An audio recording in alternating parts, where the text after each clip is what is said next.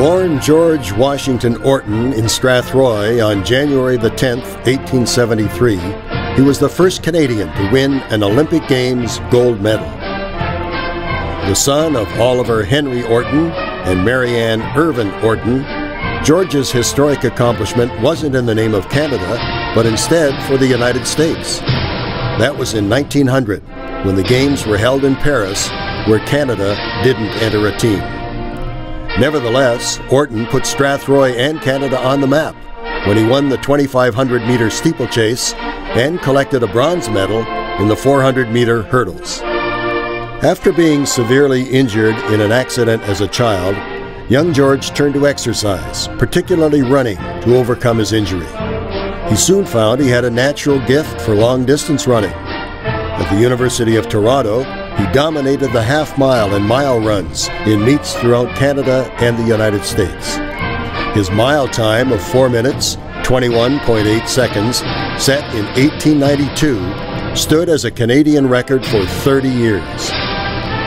Orton entered the University of Pennsylvania in 1893 to study Romance languages, earning an MA and PhD and being captain of the Penn track and field team.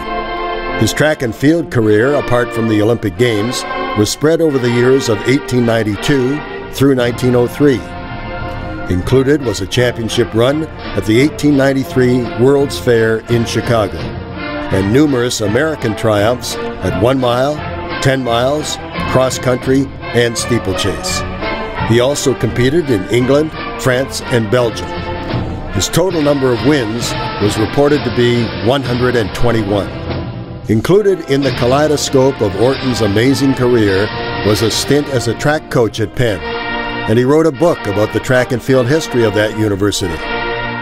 He started hockey at Penn and played on its first team, and he played hockey in Philadelphia until 1934. He became director of Philadelphia's Municipal Stadium and a pioneer in organizing the Army-Navy football game.